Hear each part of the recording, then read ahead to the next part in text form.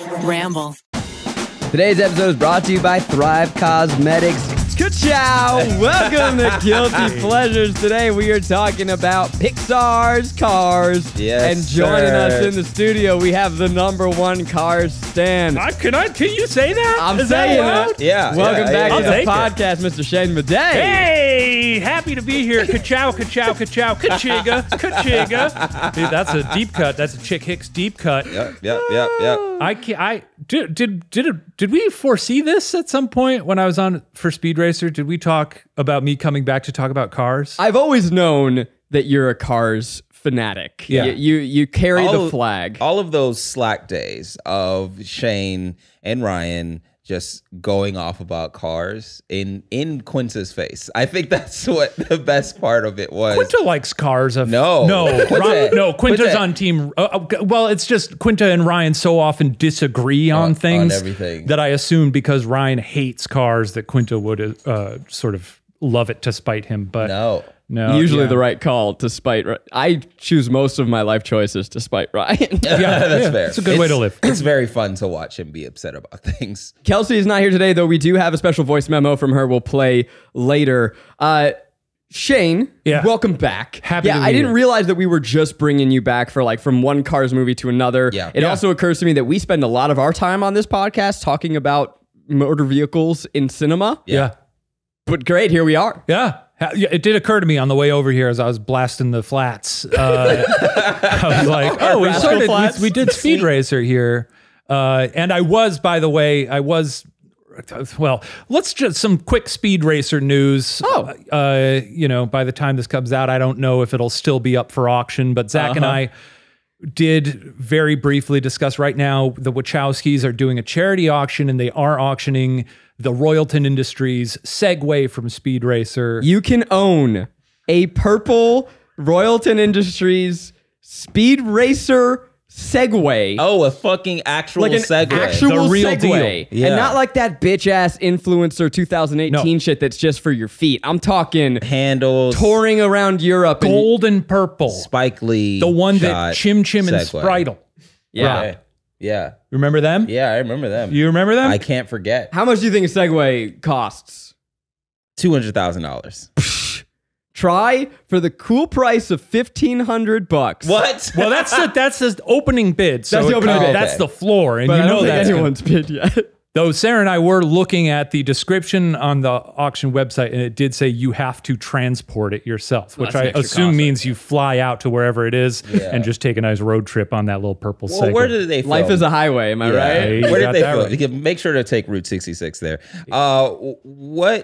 Where do you think they filmed it? They probably filmed it in like Vancouver. Well, or it's right something. now That's in the not far. Wachowskis' estate. estate, so I feel like it's got to be here. I guess Yeah. I was assuming like London. I guess or the Wachowskis film in Australia sometimes, I right? am not transporting a fucking Segway Yeah. No, it's gotta be, overseas. a big crate. Absolutely not.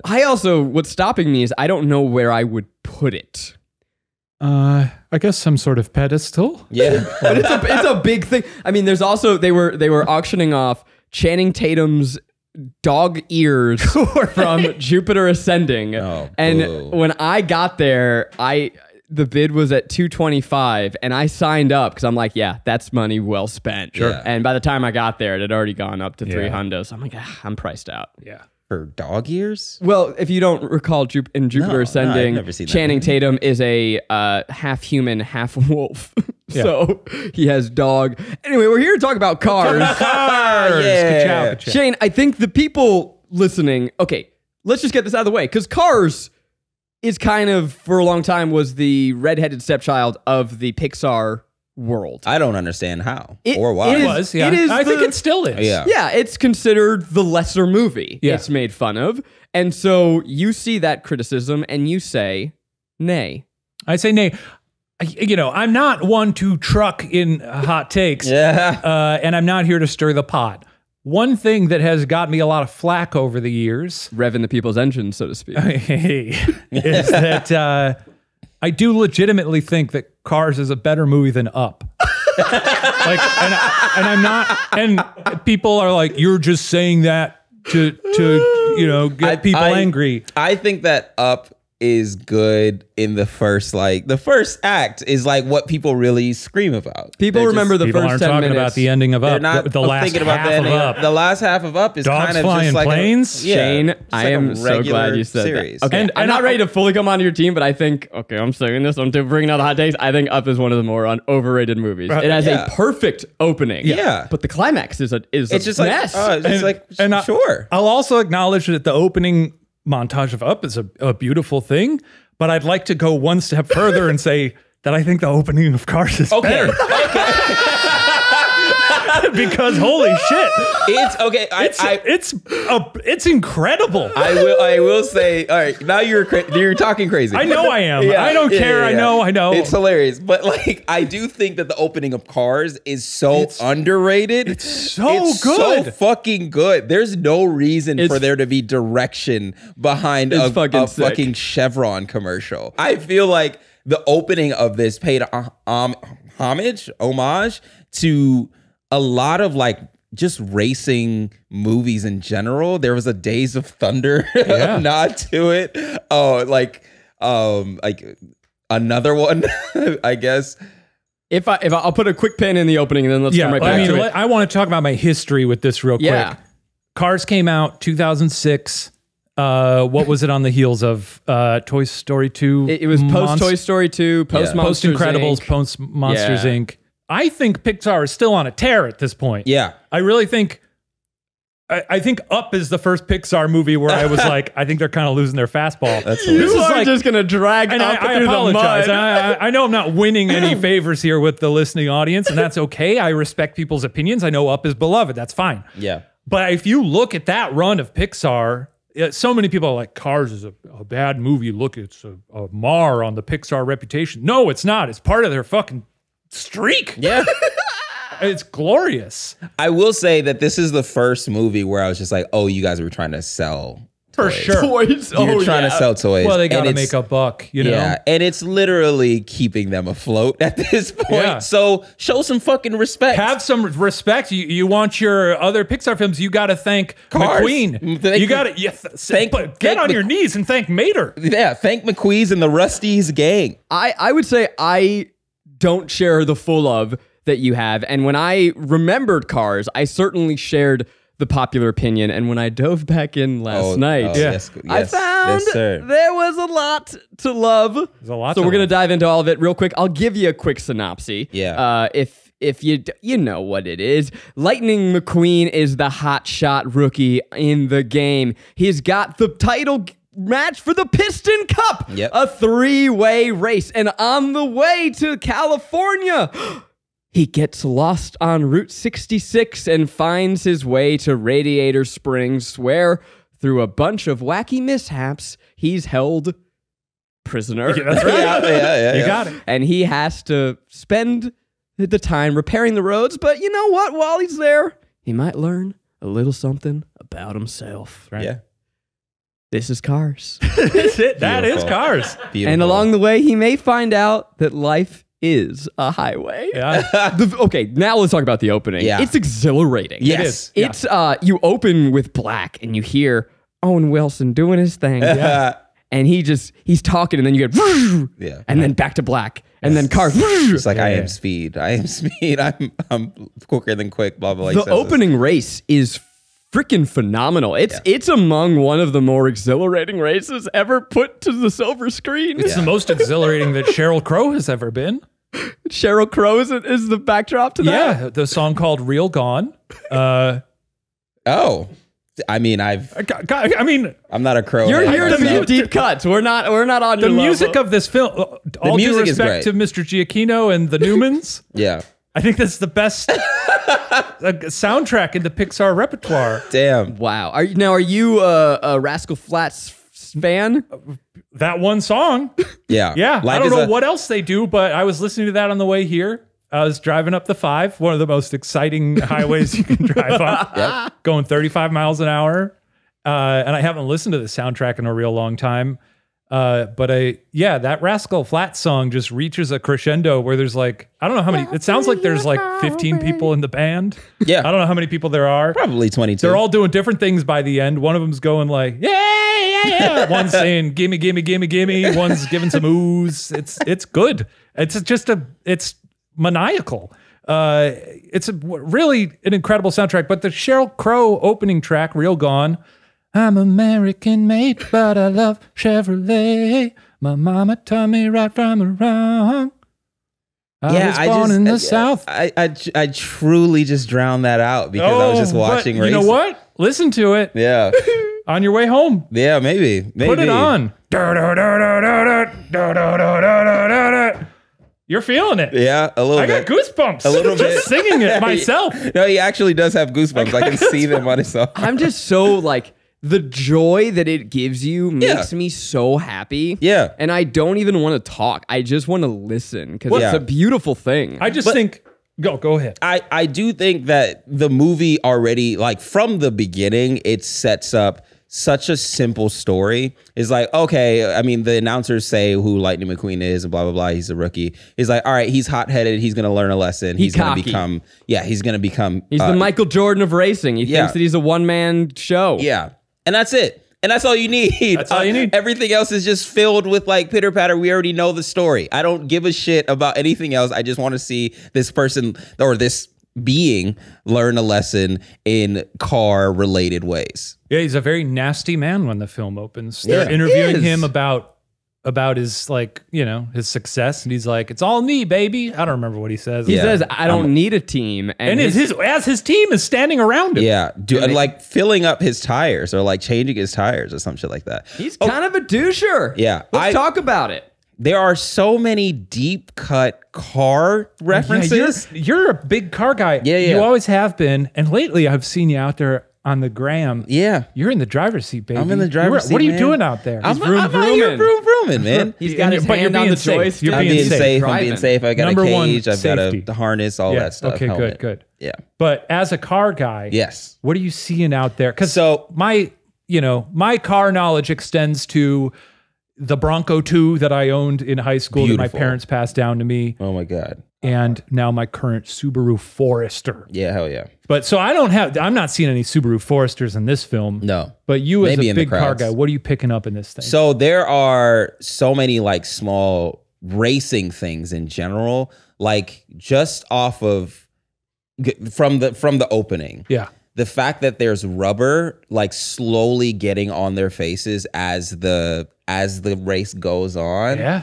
I was like, oh fuck, that's sick as hell, because what happens is as the tires degrade as you're driving, the rubber from the face of the tire literally melts off. Whoa. And it'll shoot off and stick to the next thing that's there. Most of the time it's another car. So it just sticks on the face of it. So if you like look really closely as the race goes on throughout the anytime they're racing or anytime they're that's cool. On the track. Yeah, just they do their homework. There's a lot of those. Love and attention to detail in this movie, and you can tell that like the people that made this film love racing. They love cars. They love Route 66 and Americana and all that. There's a lot of passion. Yeah, and I don't even, like I said, I don't think I've watched an entire like NASCAR race in my entire life. Sure haven't. Oh, you shouldn't. I think something that always struck me is like I went on a lot of road trips as a kid. My family, we were big road trippers. Yeah. So there is something very nostalgic to it. And I think it does capture, like, there's like the romanticized version of a road trip, but there's also like, I don't know, there's a shot when he first gets out on the highway where it's like a beautiful Pixar shot, but it's kind of just like an unsexy shot of a highway. Before he gets, But I also think that this is the first Pixar movie where they were just like, you know what? Let's just do beautiful shots. Yeah, there's a lot of beautiful shots in this movie. There's a lot of fucking shots. Like there's I'm jumping ahead a little bit, but the first time Doc drifts on the dirt. Oh yeah. Woo! And it's just like that slow-mo with like the dust being picked up. These goosebumps again. With this. For those at home, I want you to know that the climax of this film involves Lightning McQueen learning to Tokyo drift. Yeah. And it's fucking it makes you emotional. That's all I'm saying. And you see it through Doc's point of view. Yeah. You see him just staring at that boy drifting through the dust. And he's just like, I taught him that. I did that. It's so nice to be back to where I belong.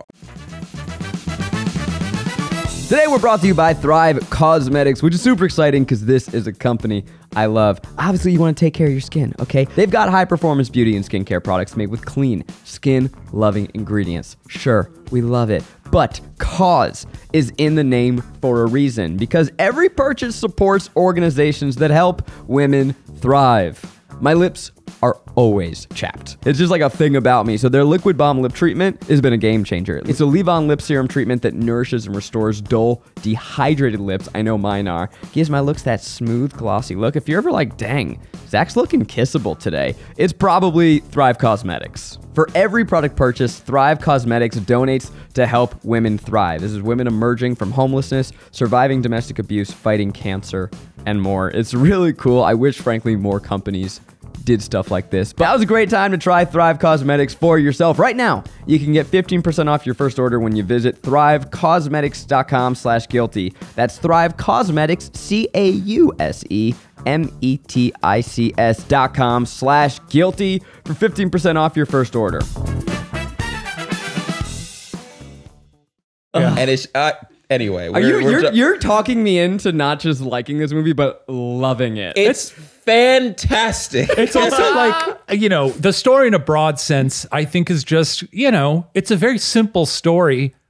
There's something that works for those. It's not breaking any ground in terms of like narrative. No, it's pure execution. Yeah. Like you don't need much. You're already watching cars talk to each other. Yeah. So that's, you're already, the suspended disbelief is already there. I don't need a real story behind that. At that point, it's a hat on a hat. That's why like the second and third one are like, we're not going to get into it. We will someday. The way we're sitting right now with Zach across from us and me and Garrick on the couch just effusing our love for it, I feel like we're pitching Cars to a Pixar executive back in 2003. Yeah. And we're nailing it. Change the world, man. I'll take us another place and say that not only is it beautiful, Mater is hilarious. Mater's hilarious. I'll one up you and say the entire movie's very funny. It's funny. Yeah. Every character is very funny. Yeah. All the jokes are funny. All of the romantic chemistry was so like weirdly nice. You want those cars to kiss? Yeah. Oh, I want those cars to do a lot more than kiss. Yeah. I wrote down some moments that did really make me laugh.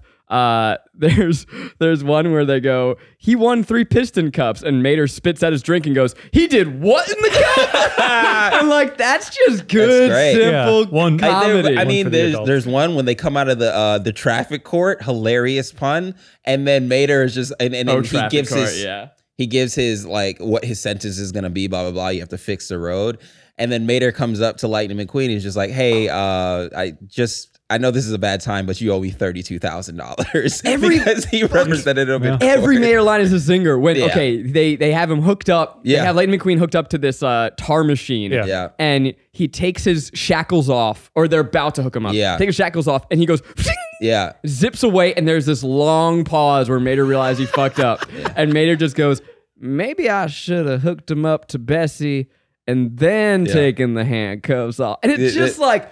Fuck, he's funny. And he's I thought funny. That he was so annoying in my memory. No, he's hilarious. That's wrong of you. That's a comedian. That's Larry the Cable Guy. Timing. Yeah. You put some respect on it. Because I guess the whole, like, Larry the Cable Guy, Jeff Foxworthy branch of comedy, you might be a redneck. I'm just like, this is base It's just not shit. you. Lowest common denominator. Nobody needs it. But I was wrong. They're hilarious. They're great. But he's also doing something different there. It's not, I don't know. Right. It's not quite as, it's clearly not as pandering. He does get one of his, he gets a get her done in. He gets a get her done, and he also gives, and I'm pretty sure this is one of his catchphrases, sort of, that's funny, I don't care who you are. Oh my God. God, it's good. Like, are we just going through the cast of like, everybody in Radiator Springs? We're not even talking about the rest of it. We're not even talking about the cast. Is fucking stacked. Fucking Luigi and what's his name? Not Fuego. Fettuccine. Luigi and Guido. Oh, Guido. Oh my fucking God. They're like They kill me every time they're on. I know on Tony screen. Shalhoub plays one of them. Yeah. The great Shalhoub. It's George Carlin's in there. Yeah. Got the great Paul Newman. Paul Newman. That's got to be one of his last credits, right? I think it is his final role. Oh, that's devastating for him. But I mean, beautiful. no, in a way, no, it's not. I think that's the way that you go out because he's known for cars and all of that stuff. He did love cars. You got to know you probably loved this film. And I'm pretty sure they do. I'm pretty sure they do work his voice into Cars 3. They use re-recordings of it. Yeah, and it's beautiful because Cars 3 is a lovely tribute to him. You got Bonnie Hunt. You obviously got John Goodman. Michael Keaton's there for a second. Keaton is Chick Hicks. Rotten Hell, Chick Hicks. It is stacked. Yeah. But in this first third of the film, though, everything up to him landing in Radiator Springs. Yeah. I mean, this is like the pacing of this whole film is beautiful, but that first whole run in particular is just like kinetic. Like it's just beautiful. There isn't a scene in the movie that I would take out. No. Wow. There aren't any easy lifts or anything like that. Everything leads to the next scene. Even those wonderful scenes with Richard Kind and his wife as like the wayward minivans. I'm not lost. Yeah. I mean, we just forget and take for granted how good Pixar is and was at storytelling, and it's because they were able to make and remake and remake and remake their script so many times, and they worked on it collaboratively. I'm obsessed with anything Pixar, and it's so like the way that they do it. I don't know why everyone in the industry hasn't just taken their model. Yeah. So we talked about this movie is funny. Yeah. It's also dirty. So dirty. You get in the first scene these two Lightning McQueen fangirls who flash their boobs. Yeah. It is their headlights. They flash their headlights, but it's flashing and Lightning McQueen goes, "Ka-chow." Yeah. Like he likes it. He's like looking at it. There's signs with his number. Yeah. I'm also going to say that this is maybe the horniest Pixar movie. Yeah. Well, it's got Lasseter in it, so I mean, he directed it. Hey. I thought we were going to get through this episode without talking about it. It's got to be said. It's got to be said. Goddamn. But like, Lightning McQueen is purely motivated by wanting to fuck. Yeah. He has these fantasy sequences of these two twin. So he has the twins. Then he has these like golden cars kissing up on him in his Hollywood mansion. Sure. Yep. Then he has when he first sees Bonnie Hunt's character, the Porsche. Mm-hmm. Sally, thank you. He also is like, "Hey, baby, let me take you out to dinner." Then later he notices that she's got a little tramp stamp. There's just so much. Tramp stamp. It feels really of its era. Yes. Yes, it does. Even the term is just I feel weird saying it, and I don't know that I should. Lower back tattoo. Thank you. Yeah. If you want to get a tattoo on your lower back, more power to you, especially if it's a little McQueen or something. Tribal. a little ka-chow. It is tribal. It's a tribal one too. It's very thorny. Yeah. Mm-hmm. Good for her, There's also a side character in the town, and I want to talk about the supporting cast later, but one who her entire personality is that she's horny for Ramon. Oh, yes.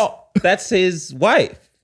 Are you sure? Yes. Oh, well, she's letting everybody know. Yeah, then you know what? It's sanctioned. They've got a very healthy sexual automotive relationship. Just because you're married doesn't mean you need to constantly be like, look how hot he is. Yeah, but the widow of the town's creator... Yeah. Her whole job is to smack butts. Yeah. Which is also hilarious. Yeah. And I love that they worked a widow into this film. I'm sorry. He's such a fucking creep. That man loves three things: Hawaiian shirts, cars, and sexual harassment. Yeah. Bad man. Maybe this was his passion project. Yeah, I feel like. And unfortunately, I love it. This town is probably the most ethnically diverse small town in America, but also is populated purely with caricatures. Yes. And so you've got the hippie and the army man. Yep. You've got the sassy black woman. Yep. You've got it's a diner owner, always a diner owner. Mm-hmm. Every black woman on television or movies or film is a diner owner for no reason at all. And in that exact getup of like the light blue, with like the white, collar and a white belt, and it's just like, all right, That's Flo, right? I don't know all the peripheral characters' names. I don't know her but name. I'm basing this on my time spent in Radiator Springs at Disneyland. Yeah. Flo's V8 Cafe. Yes. Yeah. It's a great place to grab breakfast when you're hitting the parks. Okay. Watch the sunrise over Radiator Springs. I mean, this is a whole other section. I mean, clearly one of the best lands. You know, I'm not going to go all Bergara about this, be like, let's talk about Disneyland. But it's a beautiful fucking place, Radiator Springs. One of my more favorite rides, too. Incredible it's just ride. Delightful. Have you guys been there at sunset? I've been on the ride at sunset. Is it what's What going happens at sunset in Radiator Springs?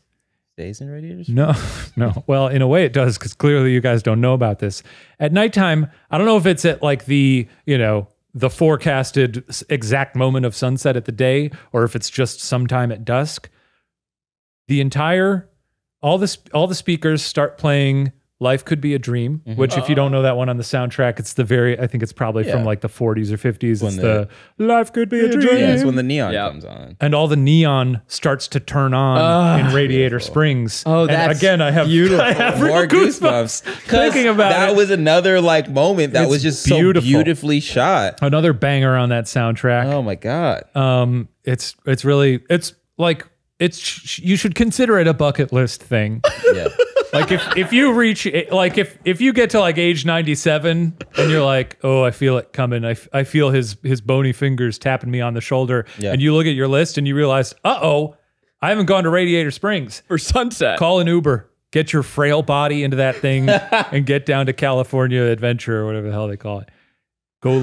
Go see those lights come on. Yeah. And then die. Oh, and then die there. die at Die there. Radiator Springs. They Yeah. won't let you officially die there.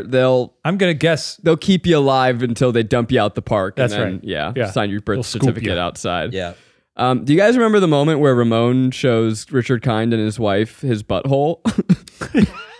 Oh, because he has like a tattoo there. Oh, his little He lifts. Yeah. He But lifts his car. He's like, we can His do. little- We can do all these different paint jobs. Yeah. You want this one? And he lifts his rear end and shows him the undercarriage. I assume. I mean, it's probably like a taint tattoo. Yeah, I don't maybe. know. What is going I think on? he has Yeah. something Yeah. on his differential, which is like the little thing that sends power to the rear wheels.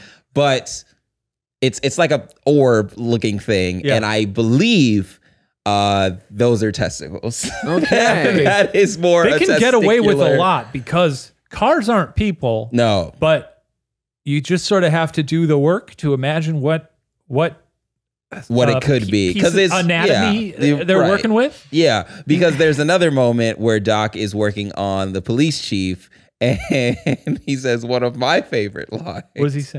Where he goes in. He's doing like Lightning surgery or something. Yeah, he's doing like a checkup. Lightning McQueen goes in. He gets like an upshot of the police's undercarriage, and the police officer says, "You get a good peek, city boy."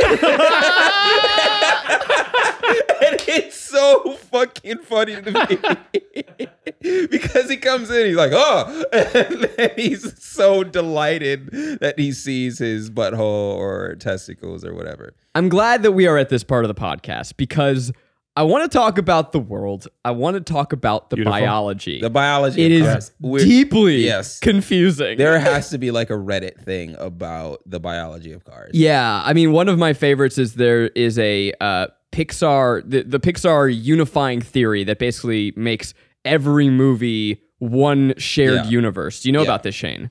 I think so, and I think they posit that it's like the deep future or something, right? That actually A Bug's Life takes place after WALL-E, I believe, as the world is repopulating, and the bugs turn into humanoid cars. I believe that is the theory, and that that the cars are like have these hard bug-like exoskeletons. Well, there are the little beetle cars. There are beetle cars, They're but they've little inhabited a world flies. left over by humans. So it's like the evolution, and they're taking over the leftover human infrastructure and evolving to fit it, which is That's hilarious. wild. And demented. I'm all for people having fun with it, but I just like to take it at face value and imagine a beautiful, beautiful world full of cars and no people. So there's one moment where Lightning McQueen, Richard Kind and his wife, so there's these two cars that come into town and they're like, we're lost. I like the idea. Let's just call him Richard Kind. We don't need to, I don't know if his character has a name, but Richard Kind and his wife. And his wife come into town and Lightning scares them. Yeah. And she goes, where she locks her doors. Yeah. What does that mean? A lot to think about, isn't it? What is going on there? Yeah. Is it? Because my mind goes to dark places. Sure. Oh. And is she protecting herself? But like, what does it mean to lock your door? What does it mean to open a car door in this world? Yeah. That's kind of one of the things that I love about the franchise as a whole is how much they have to bend over backwards to cater this world to a car-only existence. A lot of people seem to get hung up on this. Like, it seems to be like a lot of times I'm a little hung. I'm sure when you guys talk about this film, you've heard people, they're out there, they're being like, yeah, but what's going on with that world? I'm like, the world is all cars. There are no people. That's what's going on with it. It Buy doesn't in. Matter.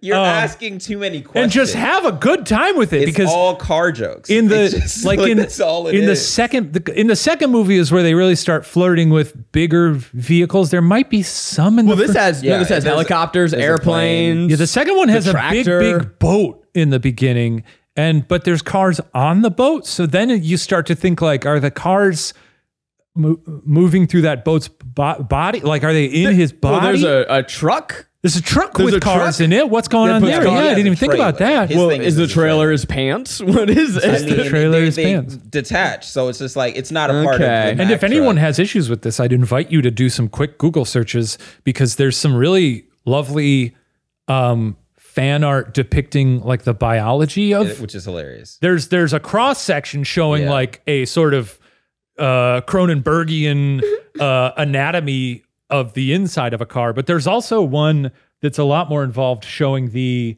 sexual reproduction of cars. I would like to see that. The gestation of how they give birth.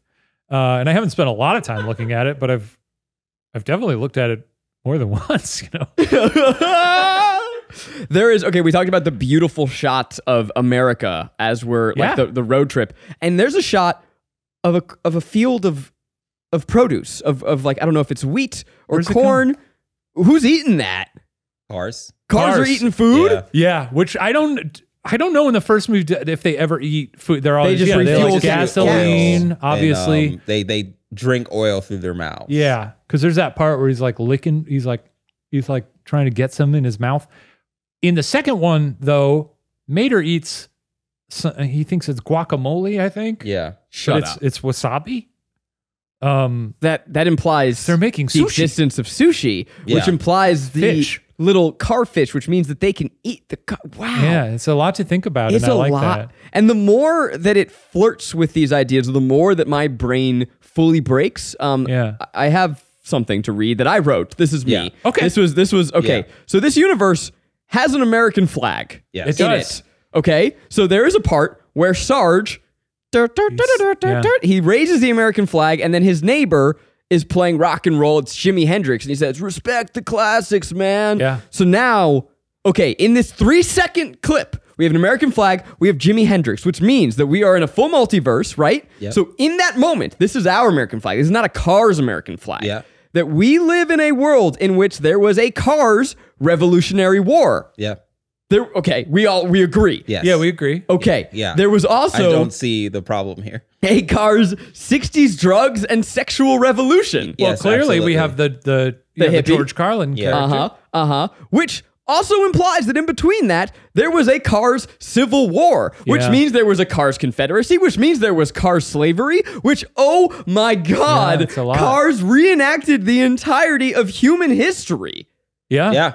That also implies there's Cars LSD. He did too many drugs. Yeah. She was an attorney in LA, which means that there's a Cars prison industrial complex. That's right. Probably. Yeah. You're not bothered by this at all. No. Well, it's fun to think about. It's a good thought exercise. Yeah. It's fucking me up. It's fantastic. I think that the fact that you're thinking about it this much means that it is probably the most thought-provoking Pixar movie to exist. I mean, certainly it's leaving you with a lot to think about. Yeah. But at the same time, when you think of something like Toy Story, all toys are alive. Everywhere they go, all the toys are alive. They're talking to antique toys in Toy Story 4. Yep. Means they've always been alive. Toys have always been alive. People have been calling toys. So that means that man itself is a creator and can create life. Yeah. So it's like, don't think about it. It's okay. Just watch the movie. Don't think about it, or think about it. Or have fun with it and think about it a lot. I think that I'm prescribing to this. I said that it was the future. I think that it has to be a multiverse. I think we're in an everything, everywhere, all at once situation. Yeah, because it makes more sense in a multiverse. Did you guys stick around through the credits? Oh no. Yeah, because you have the cars going to the movie theater, going to the drive-in. Yeah, and so you get to see Toy Car Story. Mm-hmm. They do and Toy Monsters Inc. Yeah. So in this universe, they also have car versions of toys. Yeah. So it's a multiverse. Yeah, it's got to be a multiverse. They honestly should reboot all those films, but do the Cars version of them. I'm sure. Monsters Cars Inc. Monsters Cars Inc. Monster Trucks Inc. That would be smarter. Yeah. I love hearing John Ratzenberger's voice. Yeah. He's just a fucking every fucking time I hear it, I'm just like, yes, I know I'm in a Pixar movie. I know that I'm home. It just feels good. This truly, I mean, it was like, and granted, Pixar went on to do a lot of great things. This is pre-WALL-E. This is pre a lot of other stuff. But I mean, it was pre-Ratatouille.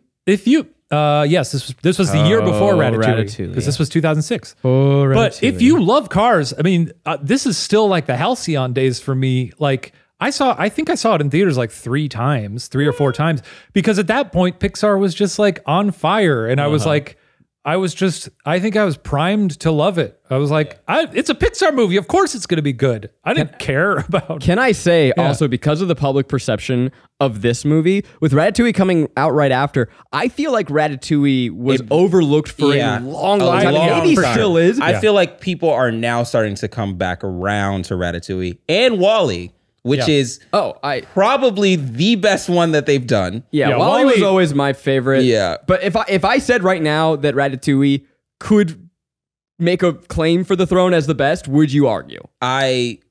Because I like food now. I like food in the culture. I think it's fucking of food. beautiful. I think it's great. I think Ratatouille is my. We did a top 5 episode of it on Watcher, and I think Ratatouille was my number 1. Yeah, it's such an impossible thing to rank Pixar. It's really rough. And whenever I rank Pixar, then I remember that Toy Story exists. And Toy Story 3 exists. What do I do? Oh God, I just don't even count them. They just don't even feel fair. I remember there was a year, I think at the Oscars, where Woody and Buzz presented an award. Yeah. And I was in my little baby seat losing my fucking mind. Just like, oh yeah, we got fucking Woody and Buzz. Look, they are real. And I would go and like look at my toys or whatever. You are a toy. Yeah. So good. Did you guys, I asked about the credits. Did you stick around for the post credit? No. I must have, because I saw it in theaters 3 times, and I definitely did. Because when I say that, like, I told you that the American flag broke my brain. Yeah. No, this broke my brain. And I need you to help me figure out what the fuck is going on. We've talked a lot about Richard Kind in this podcast, which is exciting for me. I was going to say, it's a Richard Kind thing at the end. So you have the family, the couple that wouldn't ask for directions. Yeah. They're still lost. Yeah. But then you have a little Volkswagen Beetle fly. In this universe, the bugs are also little cars. And it goes... and it knocks into the glass of the camera that is filming the movie, and it looks at us, the audience, and notices that it's being watched and goes, huh? And it has a little smudge on the glass of the screen, and then it flies away. The camera that filmed this movie exists. Yeah. As of what? No, that was a motif from the beginning. What? When they were trying to see who won the race, and I guess the safety people were overlooking, and the referees were looking at the footage to see who actually won, and then the cops saw that the camera was looking and was just like, hey, close, blah, blah, blah. Right. They push them out of the way. And there's a lot of scenes where it's just from a POV perspective and does like shaky cam shit. And it's just like, why is this in here? It doesn't make any sense. I think it works. That scene is great. that scene is great for like acknowledging the fact that the camera exists in the world. But it's just, again, it's Pixar doing more than it needs to. And it's fantastic. I think all that does make sense in the race stuff, because it's like, it's fans clamoring. You know, there's a lot of people around. Yeah. There's a lot of news coverage. So they're just giving you like right? Yeah. It feels like that I can't speak to the end. But to have a camera in the middle of the desert is to say that this is we sent a film crew into the Cars universe, and these are actor cars within the universe. Yeah, I would love Cars. to see sort of the Living in Oblivion take of the behind the scenes making of Cars, where a car film crew, like if somebody was, if there was like a documentarian following Lightning McQueen, I would the whole time, and Lightning McQueen is an actor, and that means that the guy, like Lightning McQueen, is played by Douglas Fullbody, and he's just a car actor. Would love that. And he has different roles. Because so I wouldn't say he was an actor. I would say he's an actual like race car driver or race car that had a documentary crew behind him. This is not a documentary, Garrick. Because in Radiator Springs, there is another shot of like a POV type of thing when the neon comes on and they're riding down the road for the first time. And it's just like it's like on the back of one of the car of Ramon. Interesting. And it just looks really cool. I'm sorry. I mean, it sounds like a cool shot. Yeah. I think I've seen people float the theory that Cars 2 is a in-universe Cars film that is like, it's like the movie that he putting McQueen in a film since he's so famous. They're like, he's in a movie now. And I don't know. Starring his friend Mater. I don't think they ever lend any credence to that in like Cars 3 and are like, remember that movie he was in? It's a good way to write it off, though. It would be good because Cars 3 does totally ignore Cars 2 as far as I remember. I'm sorry to only ask questions, but again, go ahead. There's a lot of questions about this film. There was another moment where they go to this hotel that had, the Cozy Cone. No. The one that had shut down. And they have this beautiful view. Well. And she makes, as far as I recall, this is the only time these words are uttered in the film, where she goes, "This used to be the most popular stop on the Mother Road."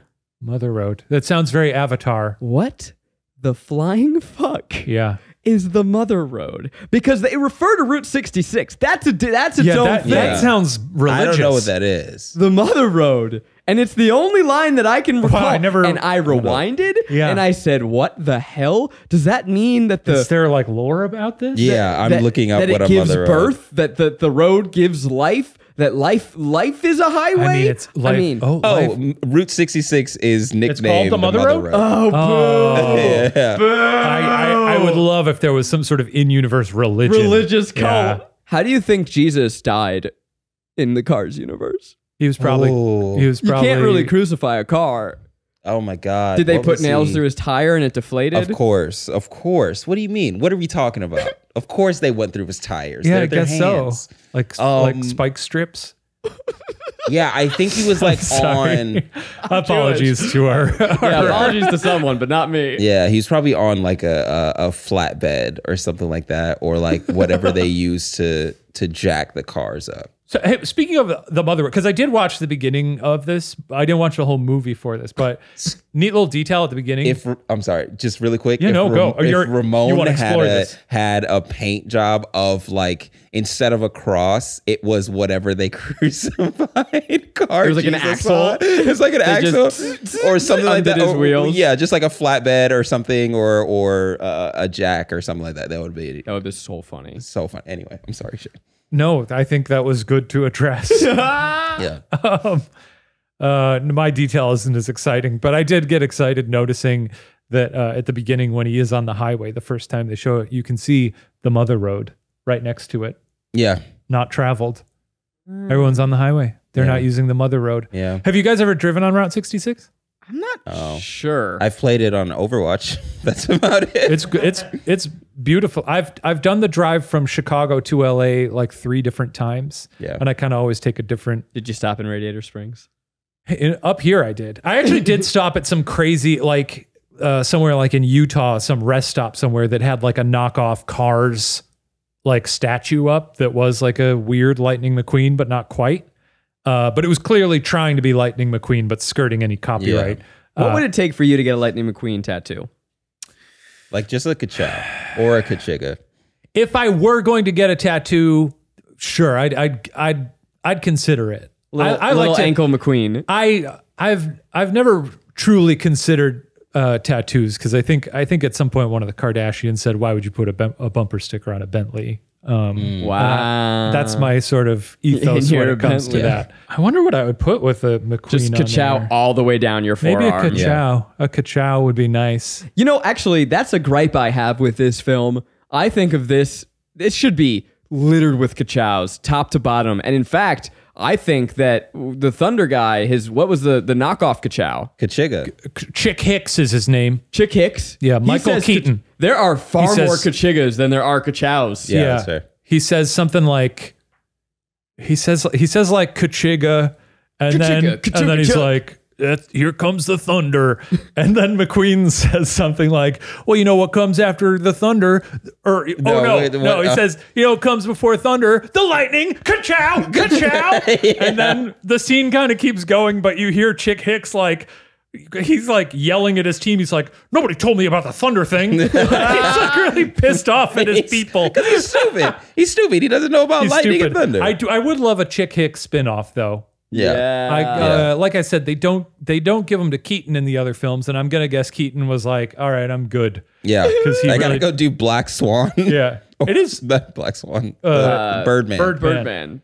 It is funny when McQueen when he has the dream about the big what is that what is the farm machine a combine tractor something? But yeah, the big tractor. Yeah, he has a dream about it chasing him on the racetrack. If you watch in the background, Chick Hicks just gets obliterated by that thing. Really? He gets murdered. Wow. He gets sucked into its claws and he explodes. Wow. Yeah, it's beautiful. Because I hate Chick Hicks.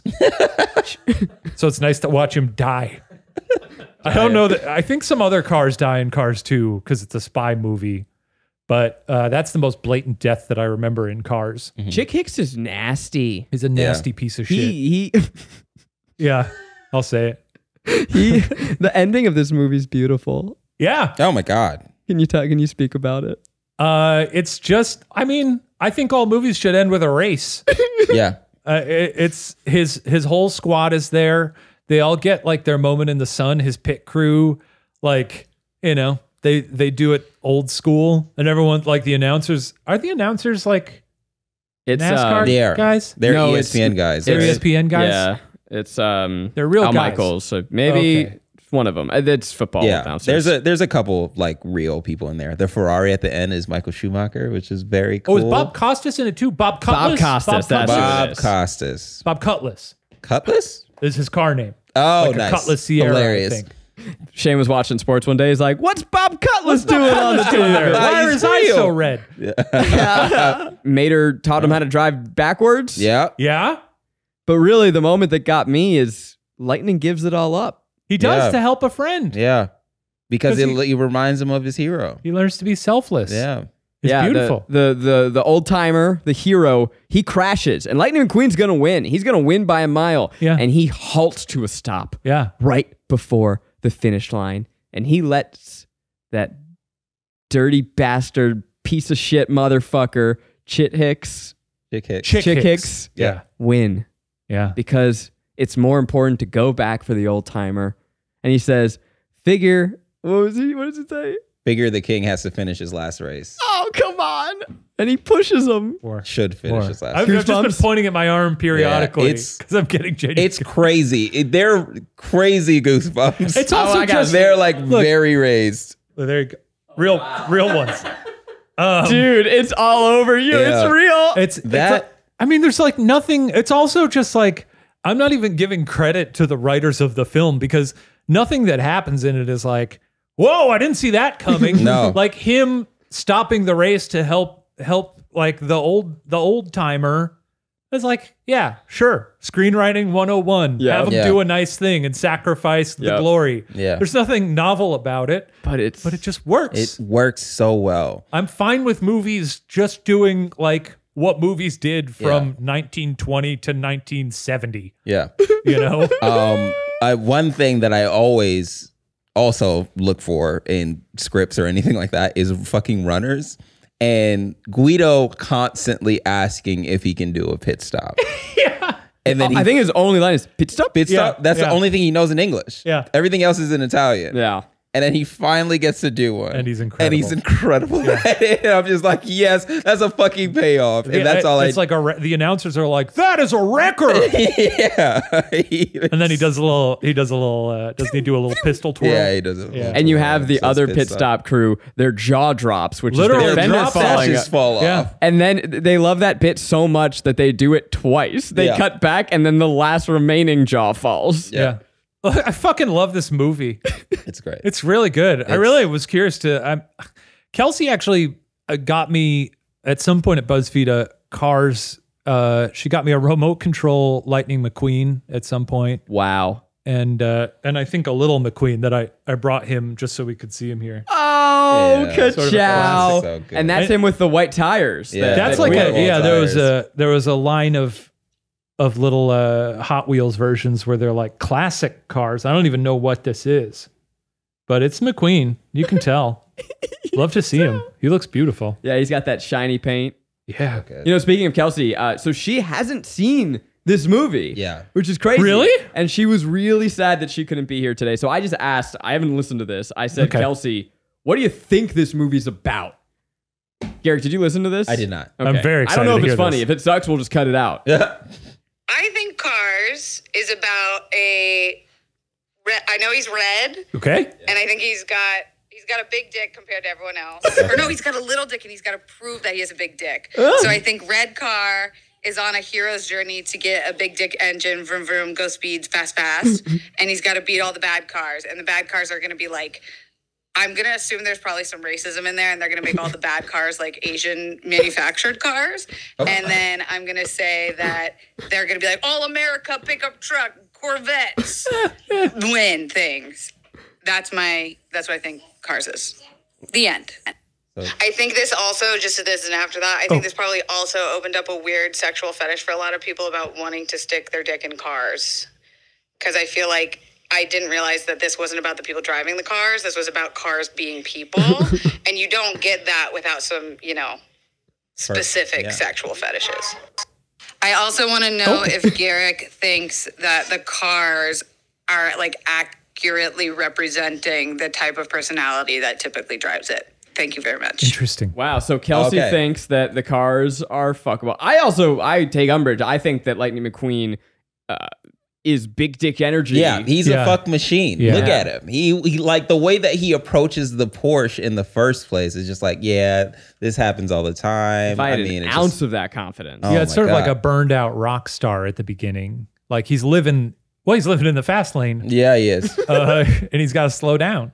I'm shocked that they didn't have the song "Life in the Fast Lane." They should have. Yeah. Man, that soundtrack's so good. I really invite you guys to play it on your way home, but also many times after that. It's really good.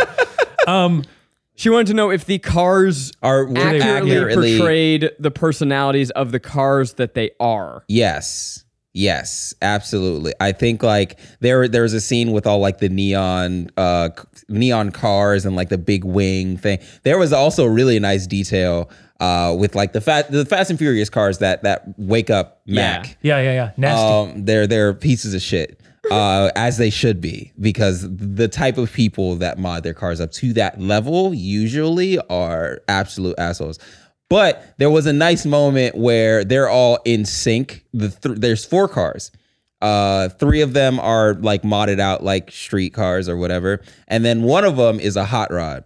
And they're all in sync as they're changing lanes. And the 4th one the hot rod is having a hard time keeping up with them because hot rods can't turn that well. Oh. And I thought that was such a nice little detail. That's good. I want to hear what other like interesting details you caught. I wrote them all down. Lightning McQueen doesn't wear his slick tires when he's driving around regularly because you definitely shouldn't wear slicks on the road. What are slicks? Without treads. Oh. So those are pure racing tires. Racing tires don't have treads on They them? have no treads. How does that work? It's just more rubber on the road, man. You don't need more. You don't need that gap anymore. You don't need treads are for wicking water away from the center of the tire. No kidding. And so you're not driving on, or if you are on a wet circuit, they add treads to the tire. Blah blah blah. That one was really good. The Euro versus NASCAR shit is like very hilarious, intense, and you're just like, you're not a Ferrari. Shut up. You're like, relax. Keep talking. I will wait as long as I need. We will edit out silence. While you're looking, I'd like to. I don't feel like to Kelsey's question. I don't know that people find the cars sexually attractive. Speak for yourself. I mean, follow your bliss. There's definitely movies where people do, like, I feel like a lot of cartoons where people were like, that cartoon was one's sexy, like, the Space Jam lady, people loved her. Yeah, and Lola then, of Bunny. course, Jessica Rabbit. Jessica Rabbit, sure. I mean, I just Googled Cars Pixar porn, and... Rule 32, man. There's... Oh, this is vile. Yeah. Yeah. Do you want to see? I don't think so. I'll take a peek. This is a yellow car. I don't know if this is in the movie, and it has what appears to be a car. It's a car hole, and it's using a traffic cone. Just a sec. It's using a traffic cone to insert, kind of as you would a... Honestly, that's not even that, because it does just sort of look like a hole on a car. It is the sort of fluid leaking out of it that is the most vulgar thing about that. Yeah, most of these are just cars mounting other cars. Right. But not really. You can't really sex them up that much. No, I mean, honestly, this is all pretty safe for work. Yeah, that's Chick Hicks. Wait, is that McQueen and Hicks? That's McQueen fucking Chick Hicks. Well, he does in the movie, but in a more metaphorical way. Finally here we have a car dick. Okay. It's not my favorite thing to look at. All right, well... You want me to pinch zoom? Yeah, that makes sense. That's just sort of someone tacking human anatomy onto a car. This is the second time in a couple weeks that Zach has actively looked up porn on his phone during a recording of one of our shows. But it's the second time it's been cartoon porn. Yeah. It was Kirby before. The first time made me think of it for the second time. Kirby, the little pink. Yeah, we were talking about like if Kirby could suck a knob, what that would be like. Sure. Yeah. Yeah. Yep. This one is just kind of pouring like gasoline all over itself, which what's going on. Seems dangerous. He's peeing on himself. Seems dangerous. Back to the car things, the slick stuff, blah blah blah, and then there's also in racing in general, where they're always going for pit stops under a yellow flag, which is a very typical thing to happen with crews and all that stuff because you want to, because there's a pace car out. And they're holding the rest of traffic behind, right? So the rest of the race is behind you. So if you could beat the pace car out, you have a chance to race all the way around before the pace car gets to the finish line and catch up with them. So you almost get like a free lap if you do like, or a free lap and a free pit stop. Interesting. Yeah. This movie is also a fascinating case for determinism. The idea that you are born into a role in life and you should fulfill it, because if you are born a race car, you're a race car. You gotta be a race car. If you're born a fire truck, you're a fire truck. If you're born a plane, you're a plane. And I would love to see the film about a little race car who wants to be a dancer. A truck who wants to fly. That would have solidified Cars as the greatest Pixar movie of all time. If Lightning McQueen did not want to be a race car and wanted to be something else, that would have made for a very interesting movie, but I also would have wanted to see this one. Yeah. Or perhaps another car that wanted to be a race car. Oh, yeah. That's good. That would have been nice. I feel like Cars 3 might touch on some of that, but I don't. I've only seen that one once, and I think it's really good. Yeah. If you're a police car, you're going to be a police officer. That's just it. There's nothing you can do about that. Yeah. In fact, Doc is the only one who kind of breaks. He was a race car, and he said, "I'm retired now. I'm a doctor." Yeah. Well, Tow Mater becomes a spy in the second one. Good point. Mm-hmm. The second one is very Mater heavy, which is honestly kind of good. Yeah. Because they wanted to sell like we said, tow truck. He's good in the first one. He's always funny. Oh, I also wanted to know the rusty cars. Yeah, that's kind of concerning classist, to think about. Right? Yeah. Well, it's concerning because he doesn't like old cars, rusty cars, blah blah blah. Yeah. I was gonna say unhoused cars. Well, at first it seemed like a hemorrhoid cream commercial where it's like, if you're rusty, rub this on and you'll be fine. But then, like, the way that he looked at them, they're like, they're hicks. Yeah. And the way they it's I never thought about the angle of like body modification. You know, we talked about the Cronenbergian elements of it before, but that's a whole other thing. The way they can just swap out parts of themselves so we're getting into some weird stuff with it. I like getting weird. That's why I love the movie. With cars, I'm guessing that organ transplants would be a lot easier to do. Yeah. Because it's just a bolt or something like that, a couple bolts and you put it on. My biggest takeaway from this film is that I love it at face value. You know, I love this story about this wonderful car and his friends that he makes. And I also love that it poses all these, if you're a person who wants to dig in and figure out what the implications of it are, great. When people are like, but what is all this then?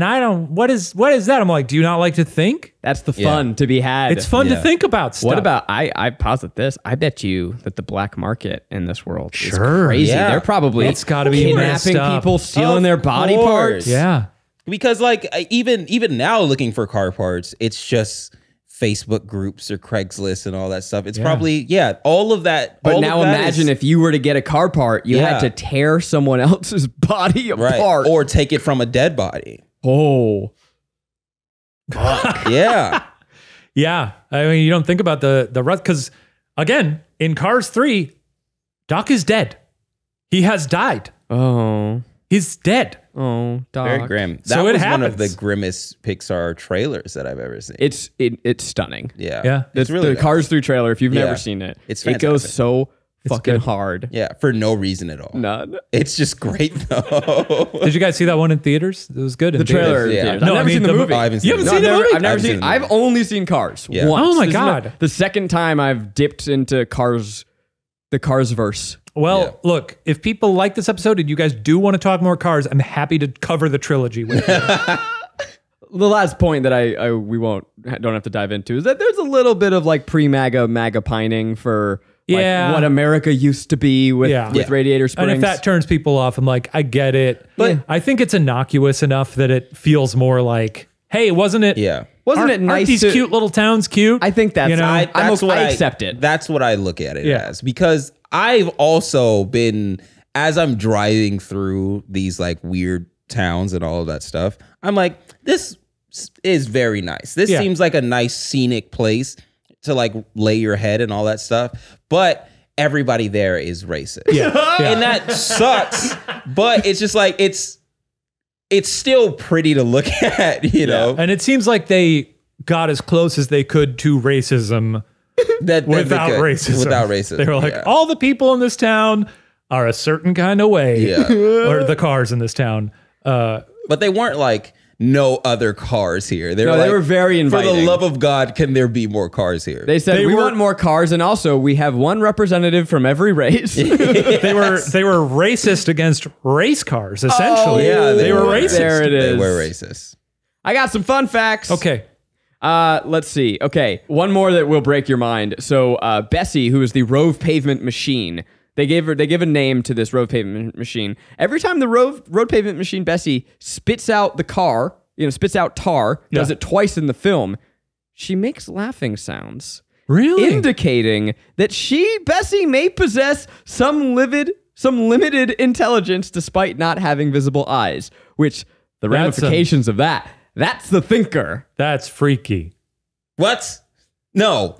I don't believe that. I'm going to go home and watch this clip now just because I want to hear her laughing. This is according to IMDb facts I have not vetted. Okay. I never will. IMDb facts are usually pretty on the level. I believe them. I've been saying it in every episode. and it's not a Mater laugh. It's not a sneaky little Mater laugh, sort of a hee hee hee. But like, what is that? Is that like a fucking like end of One Flew Over the Cuckoo's Nest where they scramble Bessie's brains and then have her as a slave, and maybe they're like the trees of cars. Like trees are alive, but they don't laugh. No, they don't. Yeah, it's a lot to think about. More to think about. What a joy. What a joy. So early drafts were, of course, different. The original idea for this film was to be about an electric car living in a gas-guzzling world. Too much. Pixar doesn't. No, I like it. And hopefully maybe we can go there in the future. I can't remember if Cars 3 might actually cover some of that. An electric car I think comes it does. in and like is quicker than him. Yeah, but I can't remember what the takeaway is there. But the takeaway is that fossil fuels are pretty cool. No, I think it ends up. God, I got to revisit that, and I hope we do. But that's a little too heady for Cars 1. Yeah, we just want to see vroom just vroom. Bank ka-chow. on Route 66 and nostalgia. There was also an early draft that had Doc Hudson having a heart attack and having to be jump started by Sarge. That's a little messed up. Yeah, it's a little dark. Yeah, that's a lot. A heart attack for just a car joke, essentially. Yeah, it's like too much for a traumatic car joke. for a honk honk. Yeah, I can see them executing it in a way that isn't immediately apparent as a heart attack, like him kind of like sputtering out. And then like jumping him, you're like, he's an old car. And then like as you're driving home, you're like, oh shit, that was kind of like a heart attack. Yeah. Yeah. But as a plot point, it's a lot. It's like, how do you even depict that? It's so dark. But I mean, they kind of have that with the cop car. I keep on forgetting his name. Backfiring when he's chasing him and he thinks that he's getting shot at, which also implies that there are guns in this world. Car guns. Whoa, you're right. Well, there's guns in cars too. Fuck. And also implies that cops are pieces of shit in this universe too. We'll just shoot at people who they're trying to... Probably the most realistic part of this movie. Yeah, honestly. We also didn't talk about how the topography in this film is also cars. The mountains. The mountains are like cars. Big engine blocks. Is that what you would call them? Yeah. Okay. Yeah, but it's just... and the clouds, tire tracks. Shut the fuck up. Yeah. Oh, my brain is melting. They're beautiful. So detailed. It's like if you look around, there's a car joke everywhere, and it's fantastic. Also, a quick little nod at the beginning when it's showing the highway and Life is a Highway's playing, obviously. They track past the phone wires, and I guess they're actual birds. They show the birds from the Pixar short where all the birds are on the wire. Yeah. They'd always work their little short nods into the early Pixar. I don't know if they still do that, but real birds in the Pixar. Yeah, so I guess there's real birds in the car world? Well, that's because birds come from dinosaurs. Sure. And I guess there were dinosaurs in this world? The dinosaurs wouldn't have been dino cars because we didn't evolve from dinosaurs. Right. No. They would just be dinosaurs. They would be dinosaurs. The cars have tongues, though. Cars have big tongues. Big tongues. Big tongues. So Paul Newman, the great. Yeah. I think it was either his last role or in the final three. It's his highest grossing film, of course. Yeah. Of course. But what an insult. Yeah, well, a great career, but he considers his performance as Doc to be the best that he had done since The Verdict in 1982. Because Paul Newman loves this performance. Wow. Because you can't take it away from the king. You can't like disagree with his logic. He's been in most movies. Yeah. So that the man knows quality. So if Paul Newman says that Cars is his best work, fucking listen to him. He's right. Who are you? Who are you to say that? Who are you to deny the great Paul Newman? And he was a big racer, right? Yeah. He's a big racer. So he phenomenal actor. Yeah. Hottie McHotterson and makes a mean Pink Lemonade. Yeah. There it is. Own. Have you guys... Did you know that a Paul Newman Daytona is the highest sold watch of all time? Really? Yeah. The resale of it. I want it. How much is it? I don't remember. The most expensive, you mean? The most expensive, yeah. Wow. Somebody resold it for... Wait, so did he own it? I believe he owned it. Wow. Dreamy guy. Need you all, dear listeners, Google Paul Newman Young. Ugh. And tell me that is not the most gorgeous man you have ever laid eyes on. Yeah, incredible. Well, now's the time we must decide, is this film a pleasure, a guilty pleasure, or just plain guilty? This is your chance to tell people why they should or should not watch this film?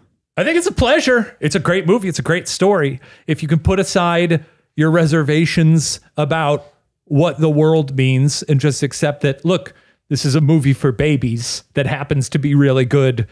It's really fun. The soundtrack whips ass. It's great. It's a good movie. It's a pleasure. It's an absolute pleasure. It is a pleasure from the details alone. Yeah. From someone that is watching from a car perspective or like looking for different car things and references, I found too many. If you just go through and just like make a list, you'd be like, oh, this is great. This is fantastic. None of this really had to be in there, but it was. So that level of care in a movie is what makes it a pleasure for me. It's not my favorite Pixar film. It's not in my top 5. It may not even be in my top 10. But gosh darn, folks, it's a P. Yeah. It's a P. It's just delightful. Yeah. It's a P. It's a P. It's a P. And you know what? I really just have one thing to say, and that is ka-chow. Exactly right. We didn't do nearly enough Owen Wilson impressions. Wow. Yeah. Wow. Yeah. Wow. Wow. Ka-chow. Ka-chow. Ka-chow. Also, like, way to go, Owen Wilson. Get that purse. Yeah. Yeah. Man. Get paid, this buddy. Is probably his highest grossing as well. There was a while where he wasn't Not in the Royal movies. Tenenbaums. Yeah. There was a while where he wasn't in movies for a bit, and I was like, I hope he's okay. And then I was like, he's in all 3 Cars movies. He's fine. He's fine. He was just in Loki also. I know, yeah. Well, when he came back for Loki, I was like, good to see Wilson. I hope he's been all right. Oh, he's been chilling on that He's fucking got that, Cars He's got money. that McQueen cash. Yeah. Also, he's a phenomenal writer. He Oh. co-wrote a lot of the Wes Anderson movies. Oh, yeah, I guess he is on those, yeah. Oh, fuck. Well, Shane, fucking what are you working on, man? Anything you want to promote? I mean, is Puppet History coming back? Puppet History is tough to bring back because the host is dead. Right. But we are You Scared is going on Watcher right now, a fun show where we read spooky stories. And we're currently shooting Ghost Files, which is our ghost hunting show that is premiering this fall. Very exciting. We went to Alcatraz recently, which is crazy. I can't believe they let us go there. Wow. We're going all over the place. So if you haven't been over to youtube.com/watcher, that's where it's all happening. I assume if you're listening, you're subscribed, but yeah, you guys, You never the know. quality of content, it's some damn good It's stuff. fantastic. We're having fun. You got a little Professor pop socket on your phone. Yes, I do. Oh, you got him? Oh, Yeah. the little guy. May he rest May in he peace. Rest in peace. peace. Yeah, I miss him. Love him to death. Yeah, so you're not going to get like a replacement host or... We're auditioning people right Yeah. now, but we'll, I guess it's rude of me to even ask. It's too hard soon. I mean, it's like... hard to find little blue sort of creatures. Yeah. Shane, where can the people find you? Shane Madej on Twitter, on Instagram. That's it, I think. I'm on TikTok too somewhere. I don't really post on there, but I am the king of TikTok, so you'll find me. I'm at Gordon All Things. I'm Garrick Bernard on all the things. Until next time, life is a highway. Yeah. I want to ride it all night long. Gimme, gimme, gimme, gimme, gimme, gimme, gimme.